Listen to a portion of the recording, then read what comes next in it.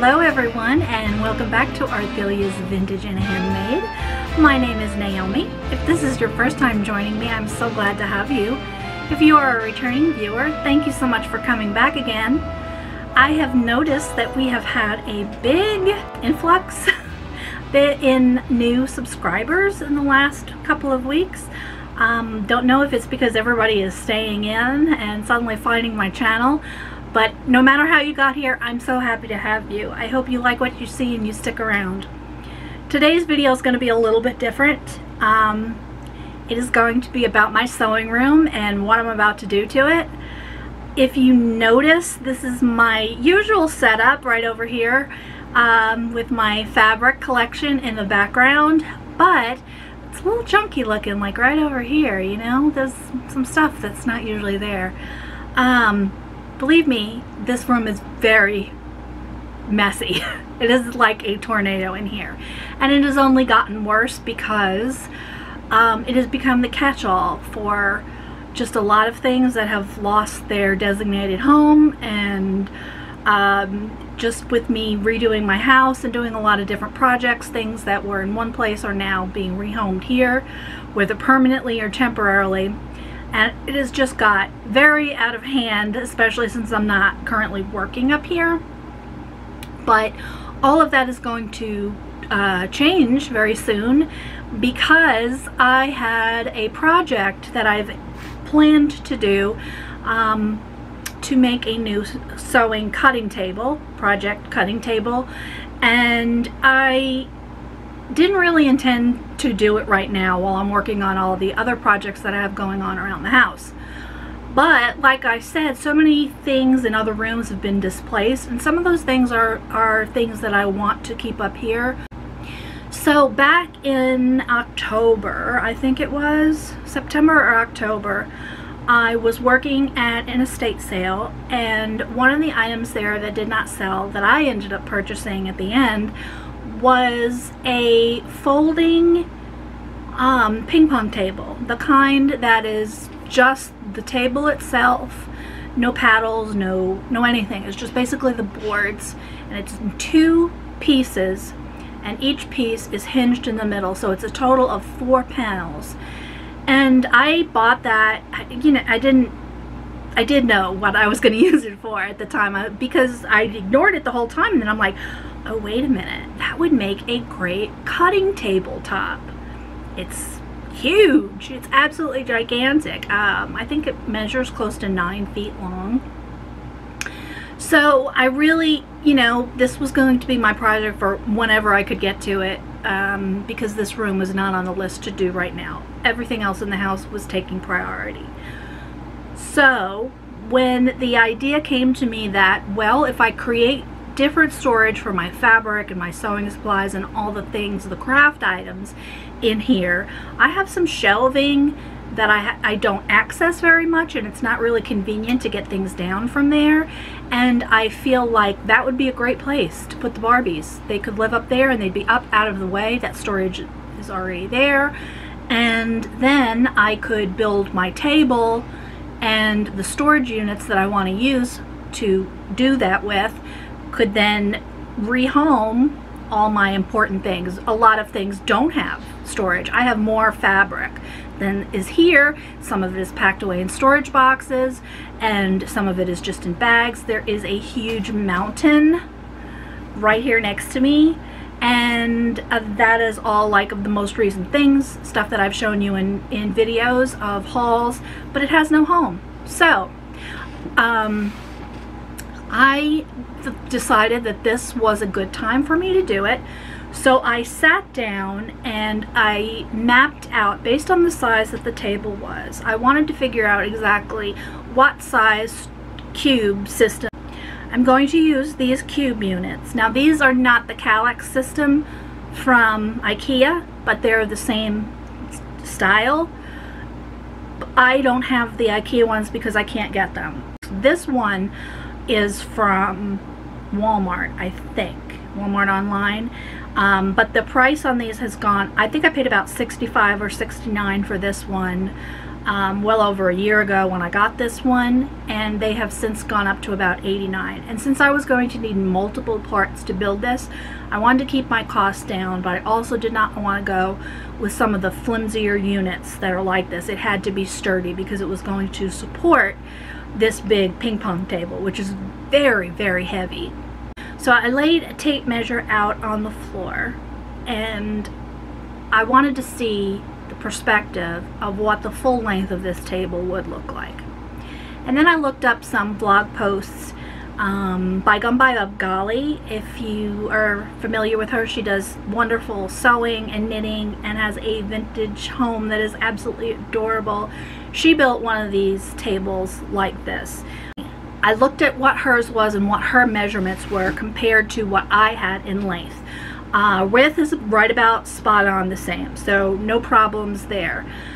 But it just, what hers was a good couple of yards shorter than mine. I felt that the size that I have in these ping pong tables was just too big. But since they're in panels, and there's 4 panels, I took the measurement of 3 and did a comparison, and that comes out a little bit larger than what she built, but not excessively so. And so I decided that 3 panels would work, and since they're hinged, all I need to do is remove the hinges from one panel and attach the hinges to the set of 2, and then I will have 3 that are hinged together and that will sit right on top of the cube systems. Now, of course, the cube systems are going to be on their side. So I had calculated that for a nice fit, to get as much as I could with a little bit of leg room spacing underneath and to support the, the ends and the sides, I would need 2 of these 8 cube units and 2 4 cube units, which would be 2 on top, 2 on bottom. I found the one I ordered on Target.com. They had the best prices and had a good, I think they were about the same price that I paid for this one. It's their threshold line, and they had really good reviews, so I opted to go with that. And they also had them in every single size down you want. So you could get an 8 cube, a 6 cube, a 4 cube, and a 2 cube. So no matter what configuration I came up with, it was all going to be right there, and I didn't have to shop around other locations, and I could have all the same. I wanted to make sure that I had as much uniformity as I possibly could. I purchased from a shop on Etsy called Oilcloth by the Yard. They have all kinds of cute oilcloth patterns and florals and cherries. I bought the turquoise background, and I am going to use that as my cover for the top to cover up the actual surface of the ping pong table. In addition to that, I also have a roll-out vinyl cutting mat that has all of the markings on it for yardage and things like that, which won't even cover the whole thing, which is perfectly fine, but it will fit on there nicely. So back to the size of my table. The other issue that I ran into was height. What is the good height? Again, I looked at Bygum by Bygolly, and I saw what she talked about in reference to her height and what she decided on as a good height for her. She's maybe like a couple of inches shorter than me, so I knew I could allow for a couple of extra inches. And as the units stand on their side, they're 30 inches tall. So and 35 is about standard counter height. So I was going to have to do something about that. And I researched different kinds of things. First I was thinking of casters, and I really didn't know for certain that something that large, did I really need it to roll? So then I decided no. When it goes in its spot, I think it's going to be fine. So then I started looking into legs.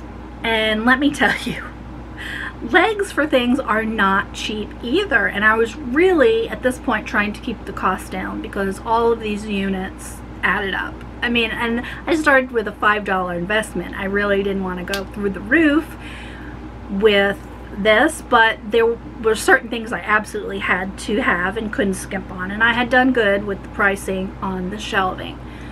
So I didn't really want to spend a ton of money on the legs. It just seemed like not necessary for such a small portion of the project. So I finally found on Amazon a set of adjustable legs, which is great, 5 inches, just like chrome cylinders with the little adjustable base. This house is old, as I've said before, and the floors, especially up here in this attic room, are not level. So I really wanted the table to be as level as possible, and this was the best way I could do it. I could adjust each leg and make the whole thing as level as possible. So they came in 2 sets together, which was fantastic, and I think they were about $25. So it was going to cost me $50 for all of the legs, which still sounds like a lot, but compared to what I was going to run with the casters or something else, I was in the $75, $85 and up dollar range just for the legs or wheels, whichever I had chosen to do it through Home Depot or Lowe's or any of those other type places. It was just too expensive. So I'm really happy the legs arrived today. I have one of my 8 cube units. The other one was not shipped somehow, and so Target has sent me out another one that is supposed to be arriving tomorrow.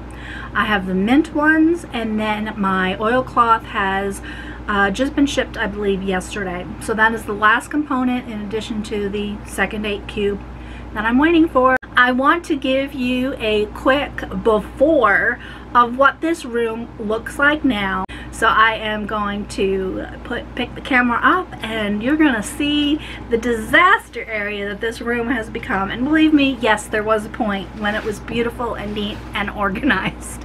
First, I'm going to start by showing you this darling new chair that I have got for my filming chair. So you can see this is where I film. And this is a mid-century 1950s colonial style. I'm crazy about this chair, and it does not fit with any of my decor downstairs, but I had to have it, and so it is going to live up here and is going to be my filming chair. To me, it just screams I Love Lucy. It looks like just like something she would have had in her Connecticut house. And look at that fabric, that vintage original fabric. It is so beautiful, and the little tufts. I had to have it. Anyway, okay, so here we go. So here is the door. So when we come in, to my left is what you see here. These are my sewing books and vintage catalogs. So all of this is now going to go into the new cubes. I have a vintage lamp there that used to be next to my bed many years ago. A vintage head girl that is waiting to have her makeup repainted a little bit there, and my sewing books, and then of course my fabric, which is totally full down to the floor. That will be a separate video that I will show you. Also, we'll go through that plus what I have elsewhere. As you'll notice, this room, it needs a paint job. This is the remains of old border that was up here when we moved in. This is a sample of the paint that I'm going to put in here. This was originally purchased for my son's bedroom, but it was too purpley. We were going for more of a Sonic blue, and to me this is more of like a French blue, so I decided to keep that for in here.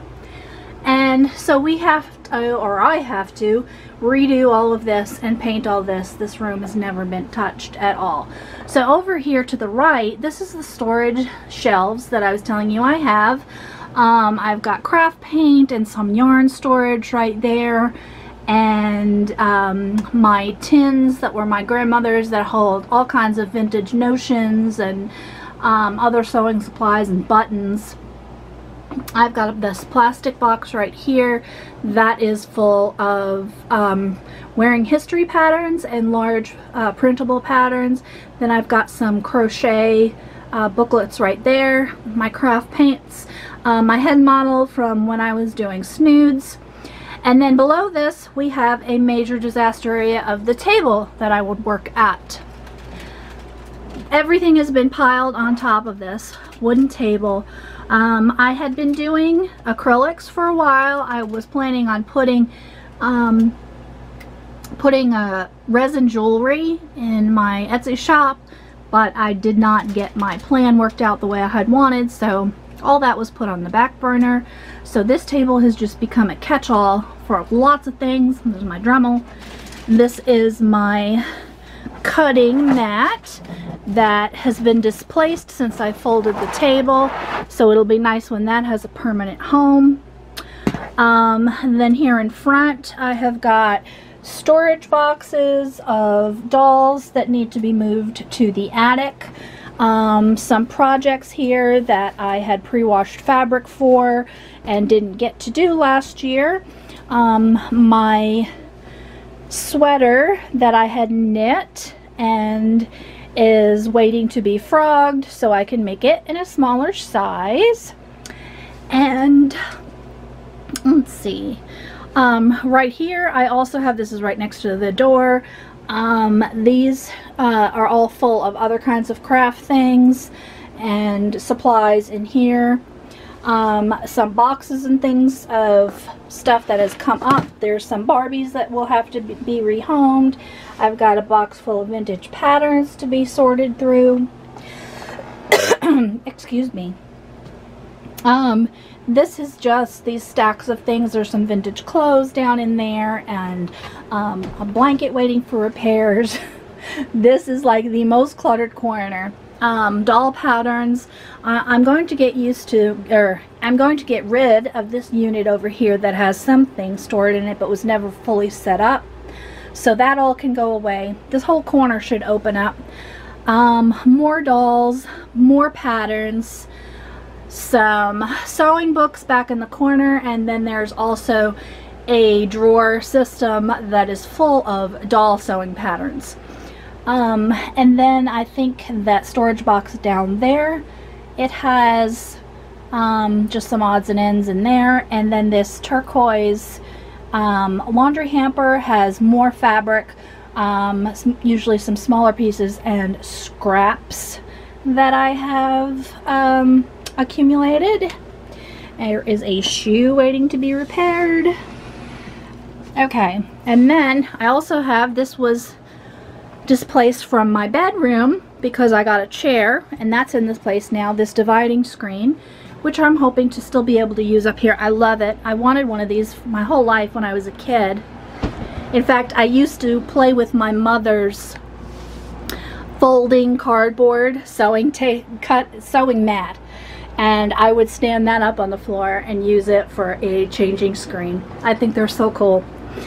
Okay, so then here I have my drawer system that has sadly, very shortly after getting it, not even a year, has had some warping issues where the drawers don't stay on the the drawers don't stay on the track. So I am going to have to figure out a way to remedy that. Again, this is not an IKEA unit. This is from Amazon, and I do not think they have it anymore, which is good because it was not worth the money I paid considering this happened to it. The drawers just drop. More projects in the process. Here things have been just stacked. A pattern that I had forgotten I purchased. Lots of ribbon from when I was doing Etsy. And let's see, scrap trash can. These boxes are empty and waiting to go downstairs so I can move some more things around down there. This is my green dress that I was working on in the fall, and it hasn't been touched since then. So maybe sometime I'll get back to that when I'm not mad at it anymore. This is a fun little shelf. The shelf has been here, so I decided to just put a few little mementos up here.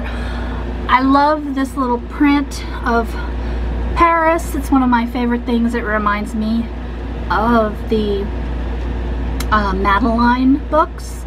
And my son liked the ponies when he was very little, and he of course said, I forgot this girl's name, but this was me because she sewed. So I have her up here. The cowboy kitten, my cat Theodore is named after this book, even though he doesn't look like him. But I love this little tiny golden book story. My husband's old U of A ID. Those cool buttons that I got of Gale Storm. A little sewing teapot that had been my grandmother's. A bookmark that was a souvenir from my wedding. And a little rubber baby doll that was mine when I was a kid. Oh, and back here, that's yours truly right there. Okay, then we have the windows. Let's see, a bag full of scraps, my old cutting mat, a small ironing board, a vintage suitcase that has some things stored in it, some patterns that were being used, my cute little lady lamp that is extra light over here when I'm sewing at night. This is my sewing machine, my newest sewing machine. It's a Janome that I got a little more than a year ago, I think, on Amazon. I love it. I love its 80s retro vibe. This is one of my dresses I had been photographing. That's why she's on the mannequin. I made that one last year about this time. Some thread. Okay, then we have this little table over here. This is my sewing chair. There's my favorite sewing box. My sewing chair, which is a vintage office chair, like what would be used for telephone operators. I believe they have similar ones on Mrs. Maisel. And let's see. Then we have what used to be the sitting area. I bought this fantastic 1950s vintage sectional. It has 3 parts. I have them covered because the fabric is deteriorating, the insides are deteriorating, and my goal is to have them reupholstered. So, but this used to be if I wanted to just hang out up here, do hand sewing. So all of that idea is not going to be anymore. There is a 1950s mid-century side table over there. I have another one, which is either hidden in here or I've moved it. Oh no, it's the one next to me when I film. I can't even think. Okay, so I have this sectional here. There's a box of vintage dolls, and then there is tons of storage and stuff that has to be gone through, and I think there's some of my fabric in there also in this closet. But the coffee table that for the vintage set is under all of this mess. There is another one of my sewing machines. This one I inherited from my friend that had passed away. I got that. And then there's my original sewing machine that I got when I graduated high school. It has since gotten very, very yellow, but it's still a workhorse.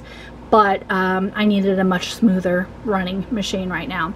We have some new vintage hats that will appear maybe in another video sometime. My floor length mirror that I use for fittings. There you can see my table that is folded up now, and another hat is sitting on it. More dolls. Yes, I was a big doll collector, so a lot of these girls either have to be worked into this room or put away and stored. And then coming back around, there's the shelf with all my patterns, and my table. There's the other end table, obviously, and it has a bunch of patterns that have to be put back up onto the shelf. The other end of the table, and some more hats that are laying there safely so they don't get crushed. My favorite lamp that is living up here now, but I originally bought for downstairs. And then we're back around to my fabric again. And in the middle, where I've been mostly standing from, I have my ironing board, and that's what I prop you up on when I am filming, and my lamp that I use for filming. So there you have it. Oh, and there it is, the start of this. There is the ping pong table.